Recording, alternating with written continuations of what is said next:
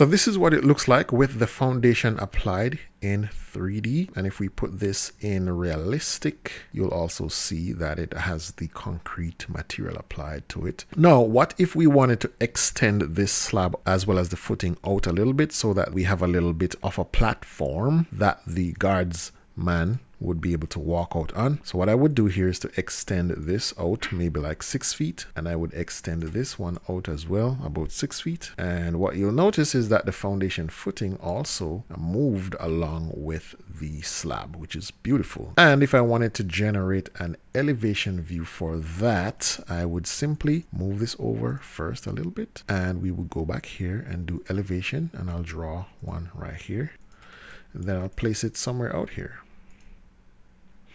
So this would be my elevation view from the front of the building. And then of course I could do another one from the side, coming from here to here, going in the wrong direction. So I'm going to flip it or reverse it, and then I'll go ahead and generate my elevation view right here. So this would be the side elevation of the building. We could also generate another section view cutting in this direction. So if I do like this, hit enter, look towards the back or the front maybe. Let's look toward the back. I'll place that one above this one. This is what we have. So you can see that the foundation footing was shifted out like that, which I think is fine because this is going to be a stud wall, and you can have the stud sit on top of the concrete. Lastly, you can see that this wall stops here.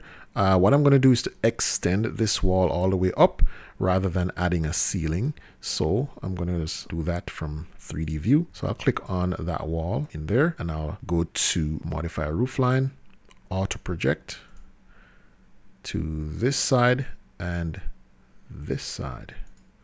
Hit enter, and just like that, you can see that the wall was extended up. Therefore, in my elevation view, I should be able to see that as well.